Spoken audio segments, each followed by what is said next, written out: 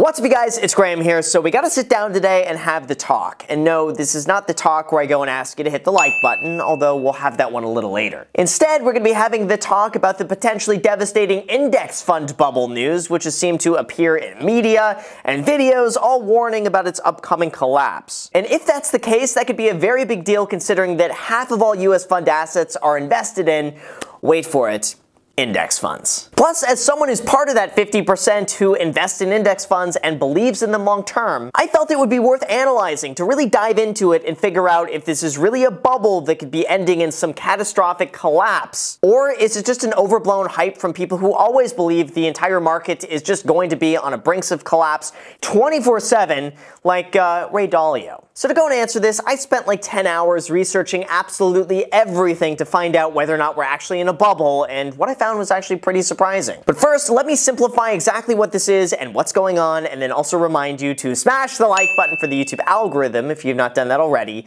And with that said, let's get into the video. So to start, an index fund is really just a big basket of stocks that you can invest your money into, and then by doing that, you own a small percentage of all of them. For example, you could spend about $278 to own a small percentage of the entire top 500 publicly traded stocks on the US stock exchange. This way, you're not just buying one stock in one company, but instead you're going to own a small percentage of everything. And index funds really cover just about any investment that you could think of. Like for instance, for $28, you can own a small portion of every single international stock out there. Or for $78, you can own a small portion of the entire US stock market. This list just goes on and on and on as far as your imagination can take you. However, the benefit to doing this isn't just in owning a small amount of everything for a very low price. Index funds are also profitable because historically they've outperformed actively managed funds where investors are going in and buying and selling individual stocks, which means more money and more profit for you. In fact, several studies have suggested that 92 to 95%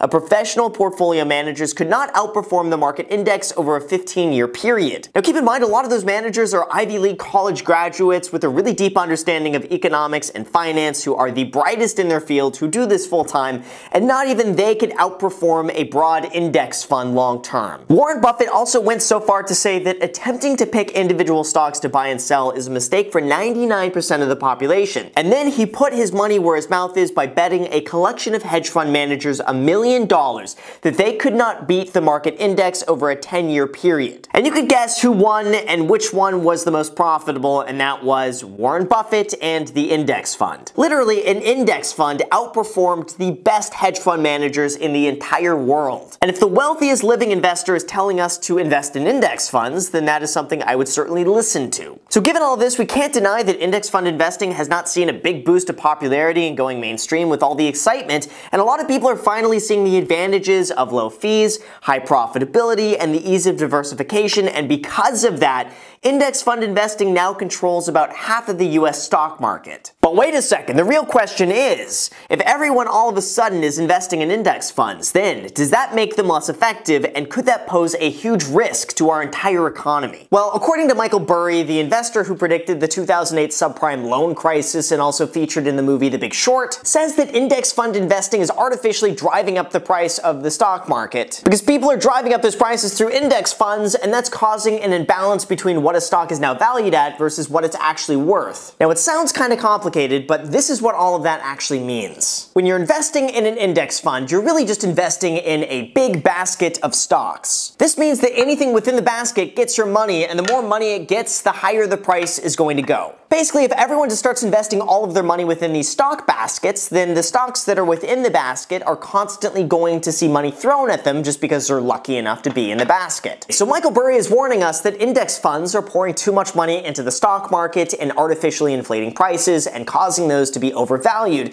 and leaving other companies not within that index fund as being undervalued. In other words, index funds make money, which causes people to invest money in them, which then means that the demand for that fund goes up because it's making more money, which causes other people to want to make more money as well, which causes the price to continually go up, and then it becomes this infinite loop of it going up because people are investing their money into it. Secondly, he also warns of what would happen if if everyone were to sell their index fund at the exact same time, and also how that would negatively impact the price of smaller stocks within that index fund. We're just going to be using these small candies from Aria Casino in Las Vegas as an example of smaller companies invested into the basket of index funds. Michael Burry's reasoning is that there's a lot of money thrown in these index fund baskets of companies that are much smaller, that don't see a lot of trading volume, but do just because they're within the basket of index funds. So if a large portion of people wanted to sell off their index funds at the same time, there wouldn't be a lot of buyers for the smaller companies out there, and that could cause a massive price crash for those smaller companies. For example, the Russell 2000 is an index fund that tracks 2,000 small cap stocks in the United States. Half of those stocks have a trading volume of less than 5 million per day, and 1/4 of those stocks have a trading volume of under 1 million per day. So a large sell-off could potentially devastate these smaller companies and lead to an overall much bigger price crash for the entire market. But is there actually any truth to this? And really, from a data-driven standpoint, Michael Burry is right. A lot of money has been pouring into index funds. Like in 2002, just 2% of the US stock market was held in an index fund, and now more than 17% of the entire stock market is held in,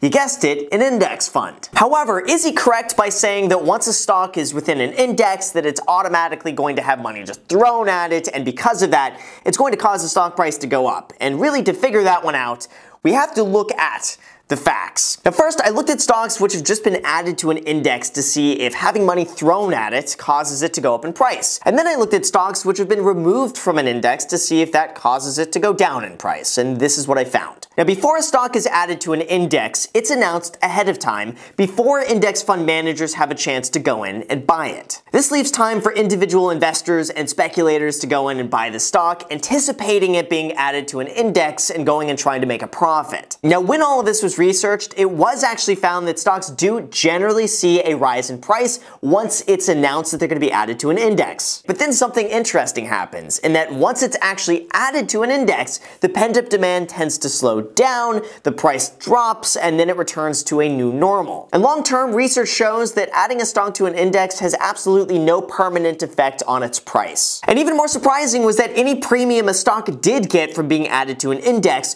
usually wore off after about 2 months and returned to the price it was before it was ever announced it was going to be added to the index. And overall, as a final nail in the coffin on this one, other studies have shown that stocks added to an index did not see any superior performance and demand over stocks which were not traded within the index. Likewise, it was also found that stocks being removed or bumped down from an index did not see any inferior performance, trading volume, or dip in price now that they were no longer being bought by an index. Much of this is generally due to how index funds are bought and traded. First, to be a part of the index, you actually have to have the merits to be included in the first place. You have to be a successful company, you have to have the brand recognition, and you have to have the attributes and market cap to even be considered. Secondly, the way index fund investing works is that it's weighted towards the largest companies that have the biggest volume. This means that only the biggest companies within that stock market index get the most amount of money because they make up the majority of what's in that index fund. It also means that smaller stocks within the basket make up less of that index fund money because they are a smaller component of what's in here. The third, once a stock is actually added to an index, it must actually perform well, and a lot of its price movement afterwards is going to have to do with its earnings and ongoing developments and new projects. Otherwise, if it doesn't do well, it's going to get bumped and the price will go down, and that's going to cause a small component of the overall index to go down with it. But what about Michael Burry's warning that if we all sell our index funds at the exact same time, that could be potentially devastating and collapse our market? He compares this with an analogy that a movie theater is getting more and more crowded even though the exit door stays the exact same size. Well, like I said, index funds work by weighting the averages and buying every company in exact proportion to how big it is compared to the entire market. For example, just within the S&P 500, which has 500 companies within it, the top 10 of those companies make up 21% of its overall holdings. That means the other 490 companies split their way for the remaining 79%. That means the very smallest and last companies of the S&P 500, which would be News Corporation Class B, is only going to get less than 0.01% of your money if you invest within an index fund, if it receives anything. Generally, most index funds won't even bother trying to buy the smallest companies within the index because it's not worth their time or it's not worth the transaction fee. So Michael Burry's argument that index fund investing is going to cause a liquidity issue is somewhat a moot point. Index funds really just track the broad market, and even in the event of a sell-off, each stock is really only bought in direct proportion to how big it is in comparison to the overall index. Plus, in the event of a massive mass sell-off of index funds or some catastrophic crash of the overall market, that would just create a massive buying opportunity for outside investors to come in, buy in at lower prices, and eventually just drive its price up to the normal baseline. So any drop in price is really only going to be temporary. Overall, however, here's what I think. An index fund is really just an investment that tracks the overall market performance. And it's been shown that a stock actually being included into that index does not add to a long-term boost in price. That to me is far from a bubble, even if people are just blindly and passively throwing money into an index fund and holding it long-term, regardless of the individual company's performance. This is not 2008 where people are leveraging their money and borrowing what they can't afford and expecting prices just to go up forever in order to make a profit. Today, people are investing the money they actually have in a broad diversification of companies which actually have an underlying value. These are companies with assets, productive capability, intellectual property, and they serve a market purpose. You're still going to get something from it, even if the returns you get are not going to be astronomical. That also means that as more people invest passively in index funds, that should open the door for active traders to find and exploit undervalued companies to then try to beat the market. And then as that happens, I'm sure more and more people will try to exploit those opportunities to the point where again it shifts back to index fund investing coming out the winner. In addition to that, Michael Burry's warning could very much just be a false scare where investors and news media outlets start an issue out of nowhere that ends up amounting to nothing. For instance, if people start talking about a recession and we expect it to happen, investors might start pulling their money out of the markets and saving cash. But by doing so, maybe they've actually prevented a recession from happening because they've already pulled their money out and that was already included and factored into the current price. That's just something interesting to think about. But let's just go a step further and assume what would happen if everyone invested in index funds. Well, if that happened, stock prices would never drop. Even if the companies did poorly or never had any earnings, they would stay exactly the same. Conversely, good stocks would not see a rise in price even though they're making a lot of money just because they've had the exact same amount of money injected into them. That would make a very interesting dynamic and opportunity for people to go and find those companies, invest their money into them for a very big return,